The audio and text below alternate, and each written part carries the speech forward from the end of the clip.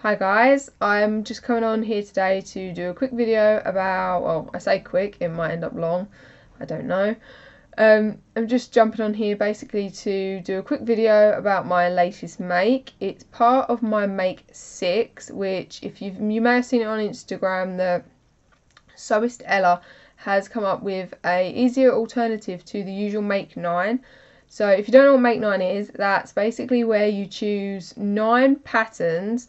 I guess this works with sewing, knitting and crochet because every like kind of different crafting community I've seen does it. So I guess you could pick between sewing, crochet, knitting, or do a mix and match. So Stella's decided to do a make 6 instead, which basically is supposed to be a really easy alternative to make 9. So what you do is you choose 6 patterns, whether they're, it's supposed to be like a stash thing, so you choose fabrics or it's not you have to pick 6 patterns to do it. You can pick a mixture of patterns or fabrics you've got in your stash that you want to use and stuff like that. So it's really simple. You basically just choose 6 things that you really want to make, or 6 things of fabric you want to use, or 3 patterns for 3 fabrics, or 2 and 4, whatever basically.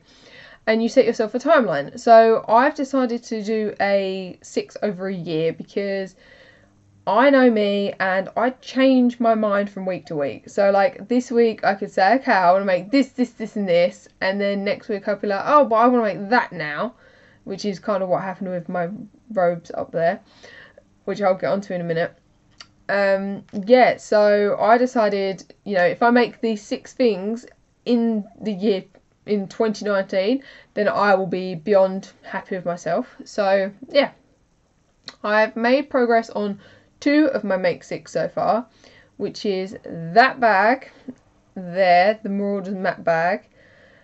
I don't count that as finished yet because there are a few little niggly bits that I'm not quite happy with. So I'm gonna, it's on the inside really, so it's not like you can tell, but yeah, I'll do a video on that when I count it's finished. And the other one was these pretties here. So they're what I'm on to talk about today because they're finished. Yeah. So before I get into talking too much about the robes, I'm going to talk about how, well, basically, it's a tissue pattern. So it's a tissue paper pattern. Honestly, it's brilliant. It's an official pattern from Simplicity. It's this one, 8723, and you get sizes from child all the way up to adult. I'll go through all that in a minute, but as you can see, it's your standard tissue paper pattern. Now, I'm Harry Potter obsessed. My friend bought this for me for Christmas. She's Harry Potter obsessed. So I'm Gryffindor, as you can probably tell from the robes, and she's a Hufflepuff. So, and we're different sizes. My brother was a different, I'm surrounded by Harry Potter fans, and I didn't want to cut my size out and then not be able to make them for the others basically. So I used tracing paper. It just so happened that I had won a giveaway on Instagram about 2 weeks before I decided to do these, to win a roll of Patterntrace. Now this comes from Creative Industry, which I'll put a link in the description. I've been looking at this for a while. It's Swedish Tracing Paper. I've been looking at it for a while, but I was a bit like unsure because I've only been sewing for a year. I've been dressmaking for less than that because I made my first one in like March, I think. No, maybe April, I don't know. But my first thing was my Jenny Smith Hepworth apron, which I showed on Instagram. I think that was March or April. Might have been April. Anyway, yeah, so I haven't been dressmaking a whole year, and I was a bit like, do I need it? Do I need to, is that, I don't know if it's any good. Like, I know that it was used on the sewing bee, but because I've only been sewing a year, I never watched the sewing bee. I'm really excited for it to come back on the 12th of Feb. So yeah, Anyway, when I won this giveaway, I was over the moon because I was like, yes, I get to try it. And so I'm gonna just, I've got this scrap here. So this is so amazing. Like, I was told, oh, you can use greaseproof paper, it's fine. Obviously that's really easy to get, you can get it from anywhere. It's okay to use greaseproof paper, it is okay, but what you need to factor in is you only get it like that wide, which is, you know, it's not great for bigger parts. It means you have to stick it together, and greaseproof paper doesn't like to stick together because obviously the whole point is that it doesn't stick. So, and also you'll have the whole problem that, yeah, when you're drawing, I found that my whole arm would end up black from the traced lines because the pencil or the pen just doesn't want to stick to it. So anyway, back to this. I was so excited to use this. So this is just an offcut of something that I've made. So I've used this 3 times now. So I used it for my robes, my llama pyjamas, which you may have seen on my Instagram, which I'll show in another video later on, and now for another set of robes for my friend at Hufflepuff. So I feel like I've got a good understanding of this now, rather than, you know, just saying, oh, it's amazing, go buy it, and then, you know. But yeah, so I reached out to Creative Industries just because I wanted to get correct information for you guys, so that I'm not saying, oh, you can do this with it, this with it, and the actual fact you really can't, and it's just, you know, a fluke that I managed to do it. So anyway, they sent me a list of, you know, notes that like, you know, just like talking points really. So it's much stronger and more tear resistant than normal paper, which, as you can see, I'm putting some really force on that and it's not ripping. That's, you can see how strong that is. It's amazing basically that can happen. Like, I've got a little dog and he likes to walk on my patterns, and he stretches, but when he stretches he digs his claws in. He's done that on this and it hasn't ripped, and he's got quite sharp claws. Like, he won't let you file them or anything, so it's like it files as, anyway, enough about the dog. So yeah, he can't rip that, so it's really reassuring for me knowing that as I'm pinning the pattern to the fabric, I don't have to worry about it tearing, and you know, by putting the pins in I'm going to ruin it. It means that you can take your favourite pattern, trace it off and preserve it, because we all have a favourite pattern, right? So my favourite pattern right now is definitely my Hogwarts robes, which, yeah, okay, maybe I'm not going to make 5 sets of robes, I'm not going to Hogwarts, unfortunately, but like my pyjama pattern, I do want to make that again in different fabric, and I can because I've traced it with the Patterntrace. So I'm really happy about that, and I don't know if you can see, but it's fibrous. It kind of feels like a light interfacing, which means you can actually sew it. So you can make a toile out of this by sewing it.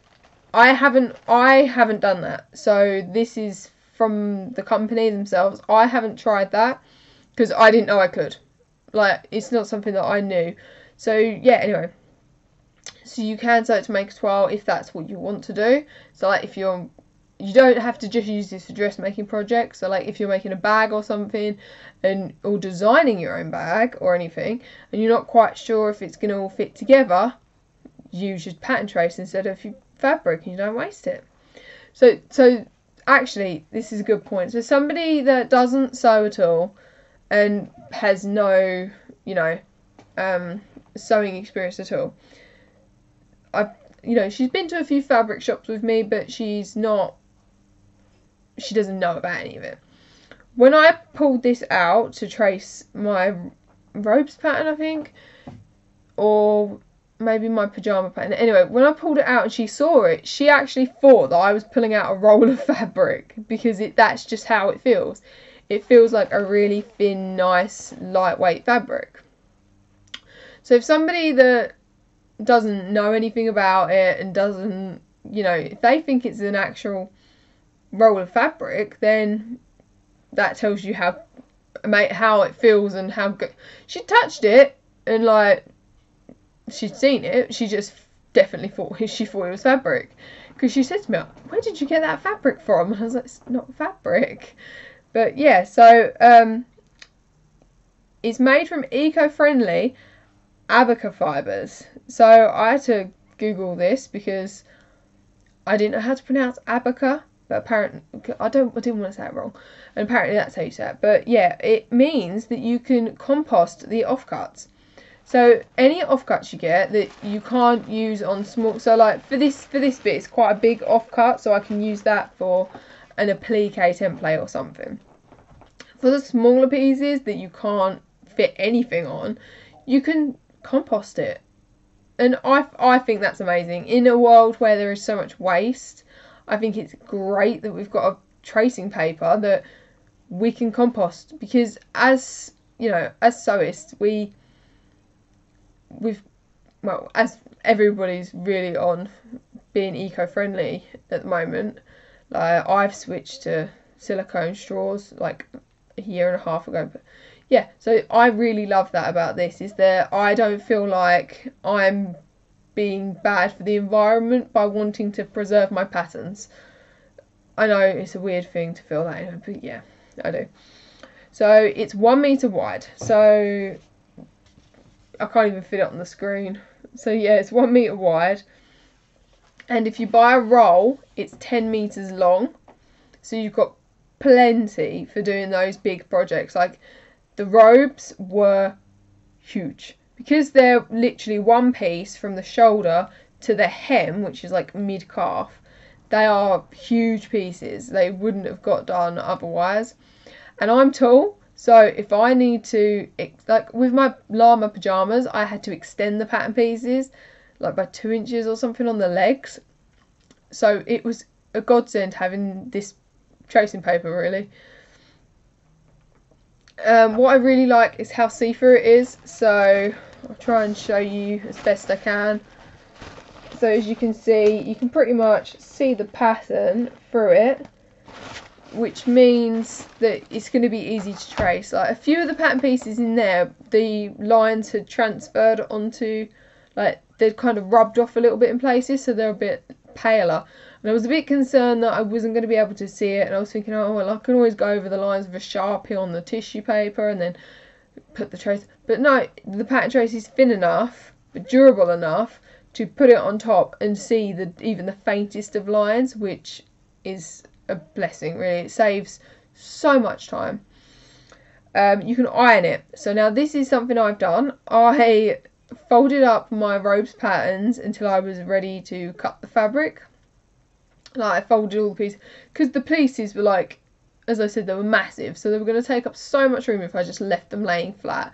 So I thought, you know what, I'll fold it and just iron it like I would do a normal, like I did the actual main pattern.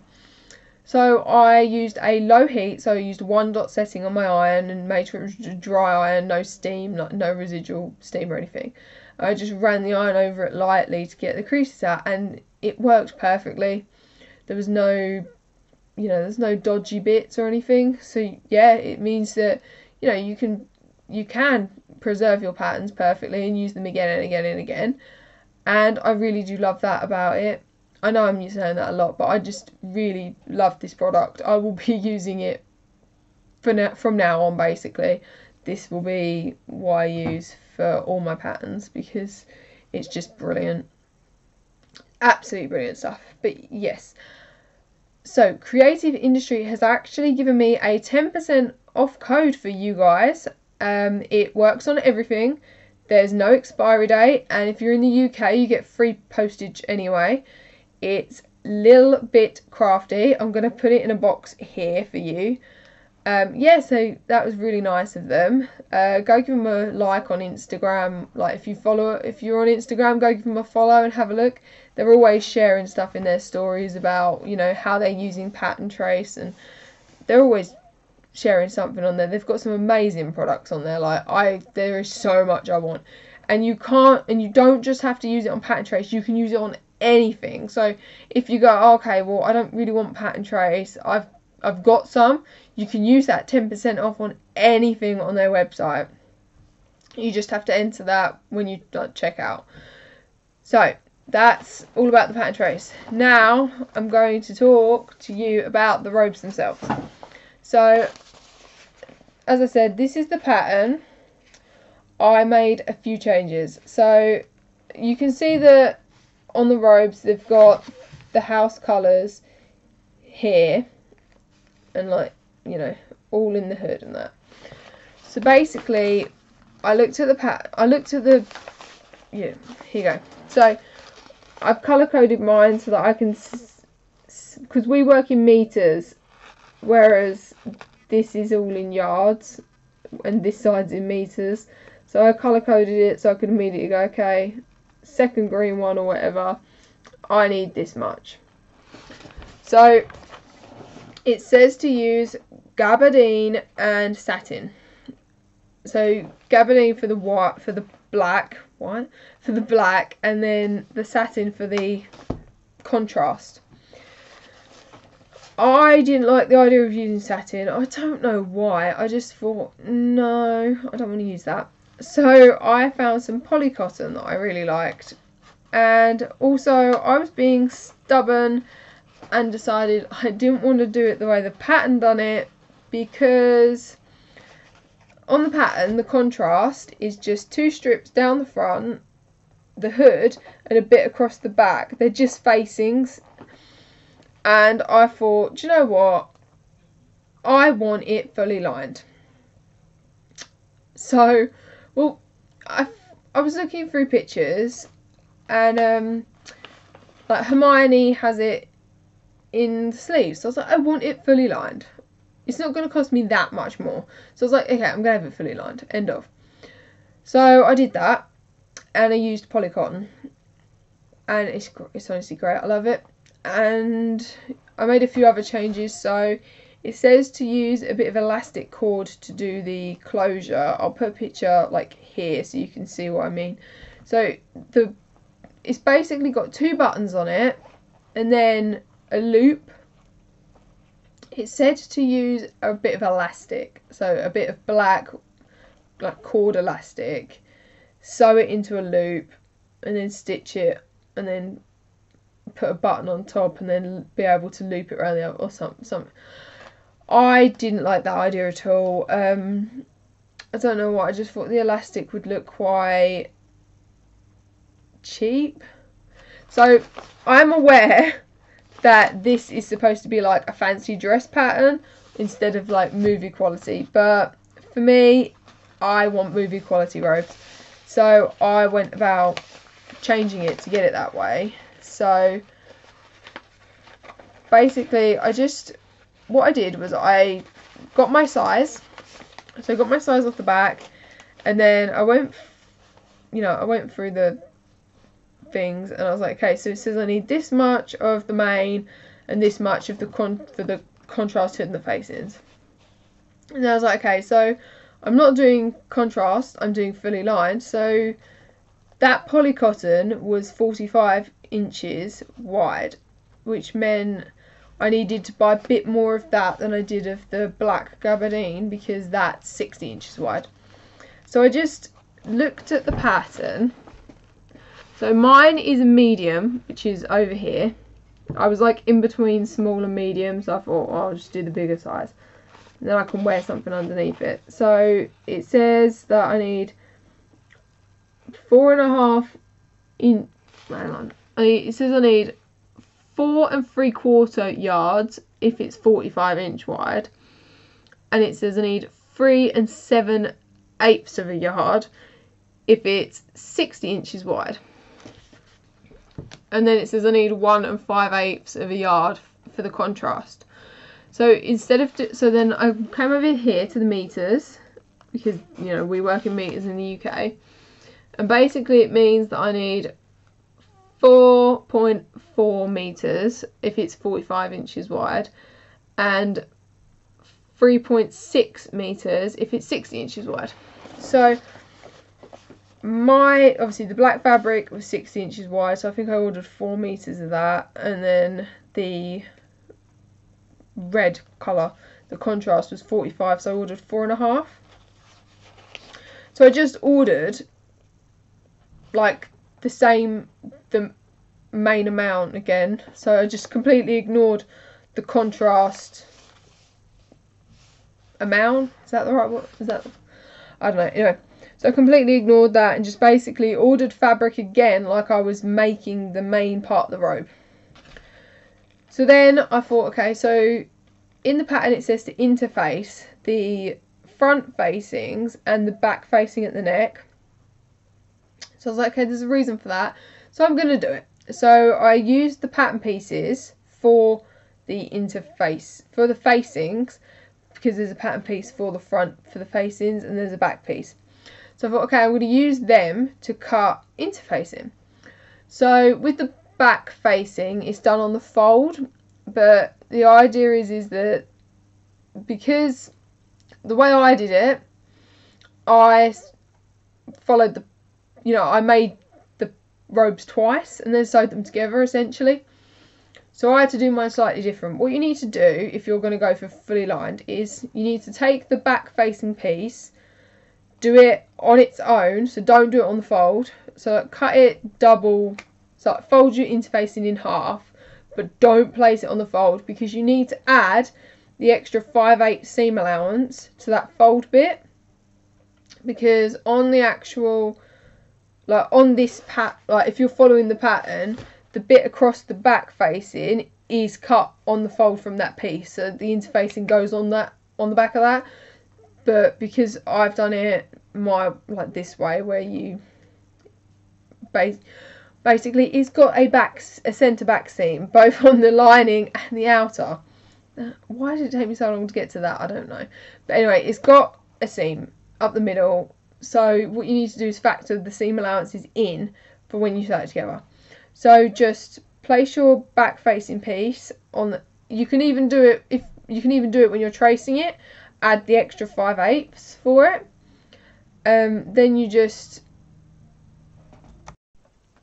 sorry about that, somebody just like came in, so I just stopped the video quick and thought I'll just pick it up again.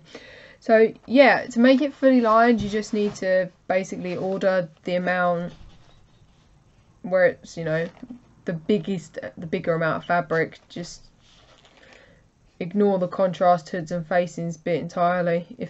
If you want to do the facings and the contrast hood, then do it, but if you want it fully lined, then you need to just look at the hood, like the actual robe amounts. It's not difficult to work out, it's just kind of hard to explain. I'll be doing a blog post on all this anyway, so if you're better with visuals, there'll be pictures and everything of that anyway.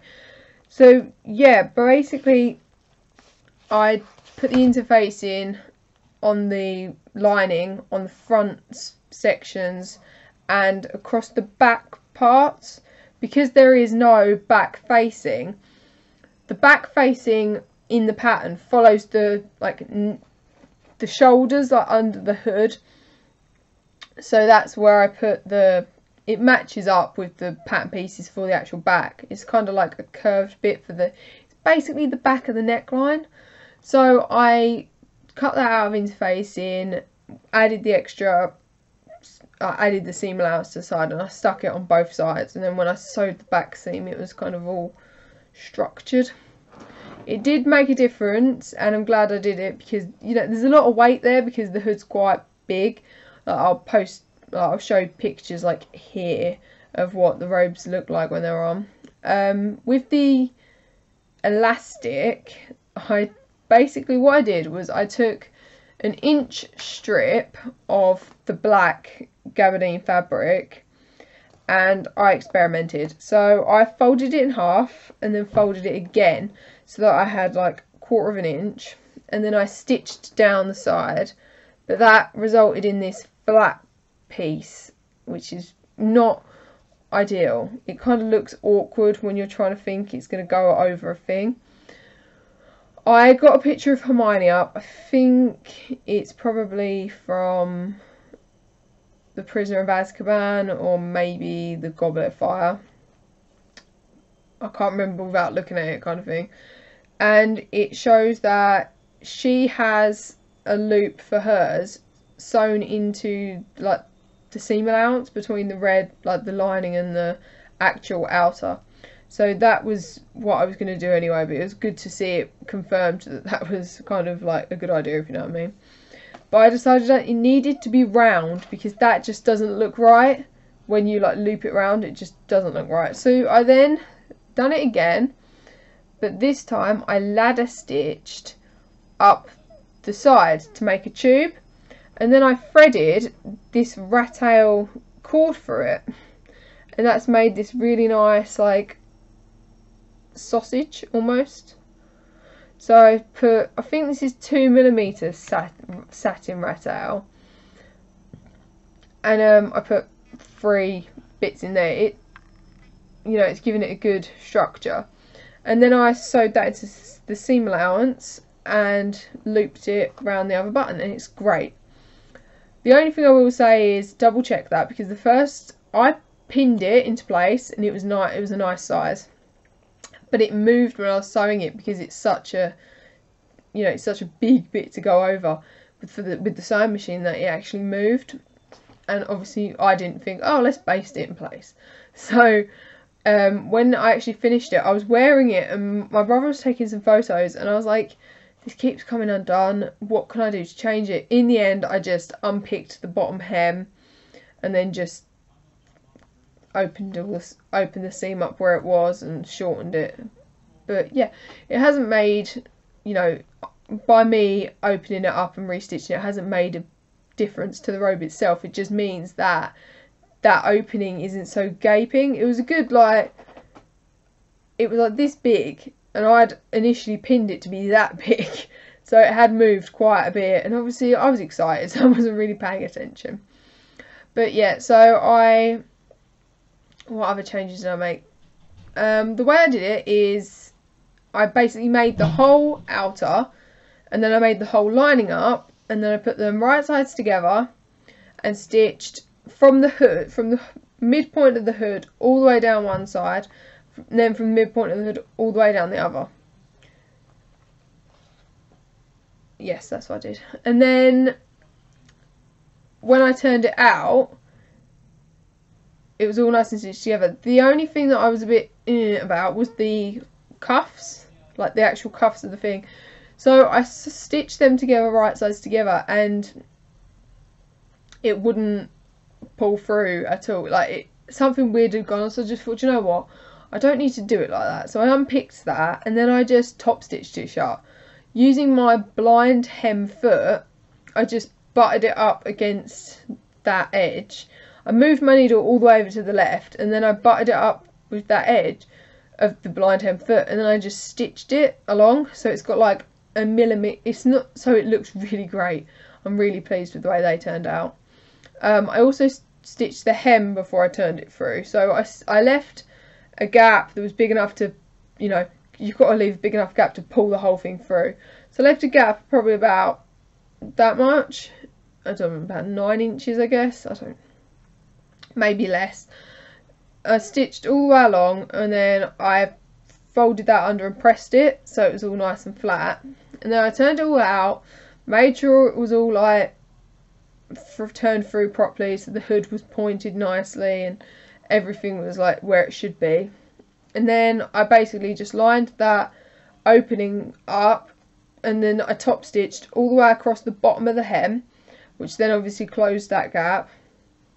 And then I top stitched all the way around from one side of the hem all the way up the side, round the hood and then down.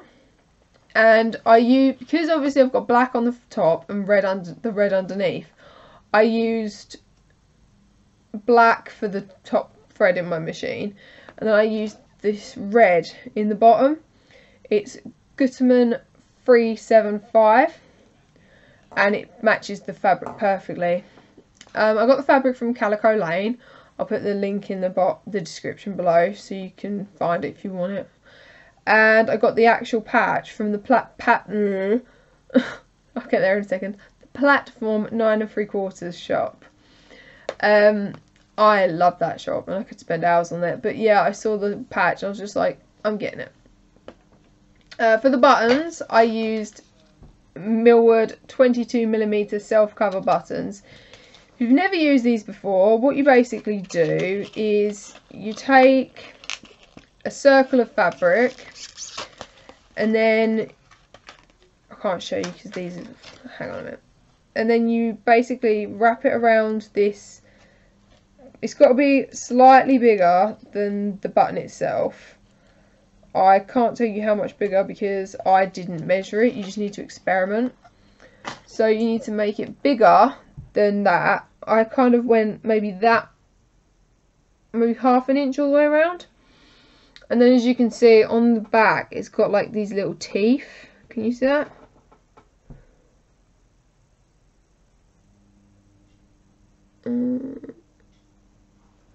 Oh, wait, focus on. There you go. It's got little teeth. So what I found easiest to do was do a line of running stitch around the edge of the circle of fabric, stick that in it, and then pull the stitches to pull it in. And then you have this little bit that just clips on the back, and you push it down, and then it secures it all in place.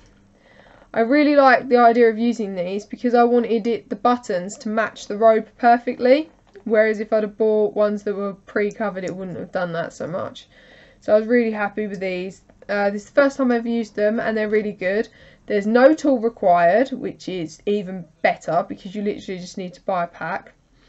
You only need 2, so you can get 2 robes out of these, depending on what you want to use them for. But you can use these for all sorts. I know people use them in upholstery, so yeah, they're quite cool. Trying to think if I made any other changes. Not like, oh, wand pocket. Okay, so the pattern itself has pockets in the actual robe, but I decided it had to have a wand pocket so that I could pull out my wand. You know, why not? So I have a Noble Collection. I'm trying to put that back together. I have a Noble Collection wand. I have Hermione's wand, and what I did was I took a piece. It was probably 5 inches wide by, you know, just a little bit shorter than the wand itself. All the wands are different, so it's kind of hard to tell you what to do to fit. You know, if you want an internal pocket for your phone, that's cool too. You can do that. What I did was I got these 2 bits of. It's in the lining, so I got 2 bits of the red fabric that were like. They're probably 5 by like 14 inches or something. I stitched all the way around the edge. I think I used my overlocker with a 5/8 seam allowance, or I just ran it through with no seam allowance. I can't remember what the standard one is on my overlocker. So like it didn't cut the edge. Anyway, and I turned it through. I left one edge open obviously, and I turned it through, and then I stitched it onto the lining before it was all put together. So I worked out roughly where I wanted it. I sewed all the lining first and then tried it on, and then worked out roughly where I'd be pulling the wand from. I'm right-handed, so I put it on the left side because it made more sense to me. But obviously if you're left-handed, you want it on the right side. No, nothing's stopping you from doing that. So I worked out kind of where I wanted it, pinned it in place and stitched around the 3 edges. But what I did was I kind of brought it in a bit so it wasn't flat, so it had that kind of domed 3D, so you could put the wand in it without it pulling, because that would have been really annoying, is trying to put this like cylindrical wand in something that's flat. It would have just shown on the outside, and I didn't want that. So I kind of brought the sides in a tiny bit so that it kind of had some give in it. Yeah, what else did I do? I think that's all the changes I made to this pattern. I think so, yeah. So yeah, for my friend's Hufflepuff robes, she's shorter than me, so I've shortened the sleeves a little bit, Not a lot, just 3 inches. And I'll be making the actual ropes themselves shorter as well, but I don't know how much until she tries them on. So yeah, I'll probably be back with another video with Hufflepuff robes very soon. Don't forget, there's a 10% off code for Creative Industries. Use it on anything. I will definitely be ordering more from them. I'll be ordering a lot from them very soon because they've got so much cool stuff. And yeah, I'll be back with more videos on. I've got my crafting box. I'm pointing over there because that's where the box is. I've got my crafting box jumpsuit. That's my next sewing project. It was going to be done before the robes, but my excitement of fandom and Harry Potter got the better of me, and I just couldn't say no. So yeah, I'm weak. So yeah, I'll be back with lots more videos. If there's anything you want any more information you want to know, just drop me a comment. The blog post will be up like hopefully coinciding with this video. There might be a little short delay between, depends if I can get it all to go at the same time. Hopefully they'll be uploaded together and that link will be there. If not, as soon as the blog post is live, the link will be there. It'll all be together eventually, and there'll be only like maybe a few hours delay. So yeah, if you've got any questions about any of the changes I made, just drop me a comment or find me on Instagram and drop me a message. I'm happy to help anybody. As you all know, like, I'm quite responsive with comments. So yeah, if you like this video, give me a thumbs up. If you want to see more, hit subscribe. I'd love to, if you do make the robes, I'd love to see them, because I'd love to see. Tell me what house you're in. What Hogwarts house are you? Drop me a comment. Leave your house animal, like Gryffindors leave a lion, Ravenclaws leave a raven, Slytherin snake, Hufflepuff leave me a badger. Let me know. I like to know the percentages. I don't know why, but I do. So yeah, thank you for watching, guys. I hope you found this video informative and not too like rambly and oh my god, Harry Potter. But yeah, thanks for watching, guys.